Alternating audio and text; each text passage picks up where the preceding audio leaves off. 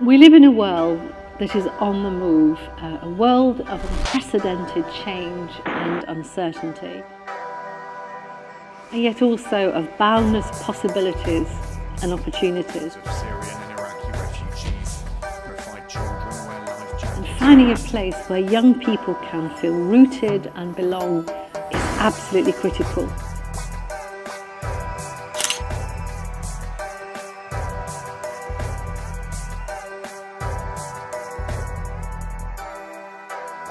I've been exploring issues about place, belonging and identity for young people for many years through my research on young people excluded from school or on the margins of school. In my book Leadership of Place, where I looked at the importance of place for young people growing up in disadvantaged communities in the UK, the US and South Africa, and also through my work with Turmalina, where we've been helping schools think about how to create that sense of belonging in the classroom and the school. It's the art of possibilities, what young people are capable of doing and being and achieving. This video is about the next pieces in the jigsaw.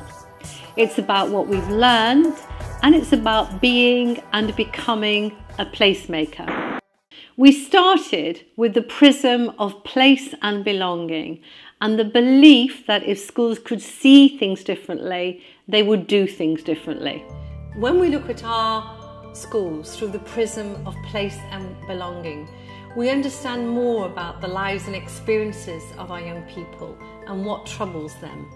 On this table is a selection of the research that our young researchers have gathered. On this side of the table, we have the maps of the school, where the young researchers asked their participants to almost dot where they felt that they belonged in one colour, and then dotted where they felt that they didn't belong in another. Some of the children that I asked, they said they don't actually feel safe in their classrooms, because in their classrooms it's quite crowded and there are a lot of things there which they could bump into. So the research has opened many doors, especially for myself as a practitioner.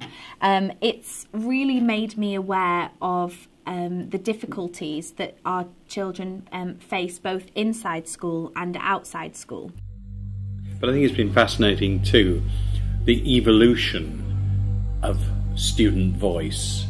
And that's been very, very powerful. And I think back a few years where really student voice was largely, shall we have a drinks machine or not have a drinks machine? This has taken the dialogue, the debate to a whole new level, which is where students are actually being empowered to ask questions, to investigate the reality of the learning context, the school, the academy that they're in. And when schools learn to listen to their children and young people, they begin to see things differently and to do things differently. Really important, I believe, to research and to find out what's really going on with them, what are their needs, and not just to assume that you know.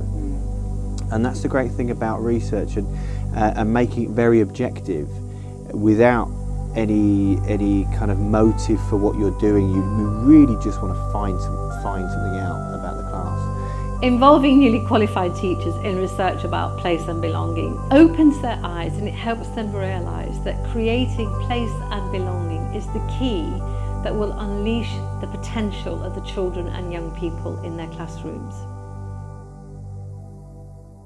One of the things that struck me, I said, it's been so joyful.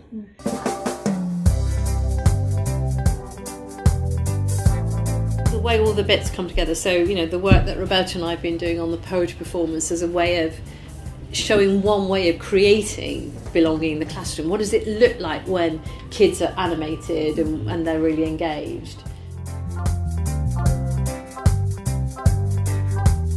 The joy of engagement, the joy of those looking at the faces of the NQTs, looking at our young people at City Hall and the joy on their faces.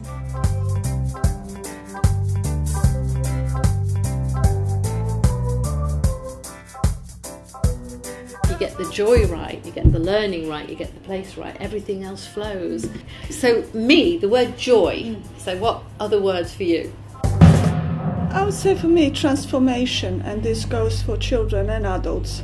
You know, doing like the first sessions where people look a bit puzzled and kind of thinking, do I have to do this? I've got so much on, especially NQTs, thinking, oh, where am I going to fit this in? And children, you know, kind of also looking a bit confused in terms of what it is we want from them and how they will engage. And then seeing them present. We have 6 areas which we are encouraged to excel at. We asked students of the first word that came up to their mind. That's really fantastic to be part of that transformation. What skills do you think you've gained from becoming a young researcher? I think now I'm more confident than I was before. Not everyone has the same way of learning, and not everyone feels the same as we do. I think I like most is how we all work together. I remember from the beginning I couldn't even imagine myself like doing the whole school assembly or like presenting so many people, but actually doing it well, and I think we should be really proud of that. It's about asking questions about what's happening to our young people in London. I know that our young people are striving to do their best. They're working without limits, and I know that this is the case for so many schools across London. But there are areas that need encouragement, and that's why there's such a programme like this today. The experience of being involved in the research project has also given them the experience and the skills to become involved in other projects within their school, becoming community leaders, becoming change managers, and so on in their schools. So it's not just the business of being involved in a single project and what this single project does, but actually it's also about many of the legacies and the skills that this project has left for them. You know, I'm just thinking about all the people that are actually involved in a school. The pupils, the teachers, the teaching assistants, all of these people, if they are thinking about their school in a different way, it's a place where I go, I feel like I belong, I feel like I can contribute, I feel like what I say is heard, and you know, all of those things. What a dynamic kind of you know, wonderful place that would be.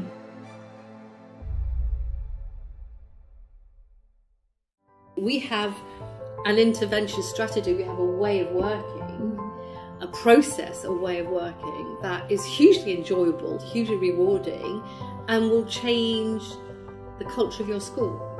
But how that will change, we don't have the answer to that, because you have the answer, because it's your school and it's your students and it's your staff and you the leaders. It's a very different way, isn't it? But if you view it like that, then the project has no sell-by date. It's bound to persist. Yeah, so we can be doing this work for the next 50 years, can we?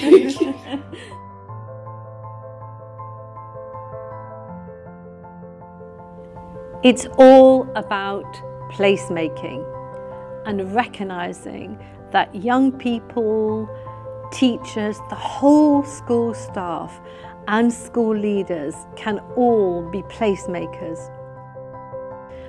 And they can work together to make schools great places to be.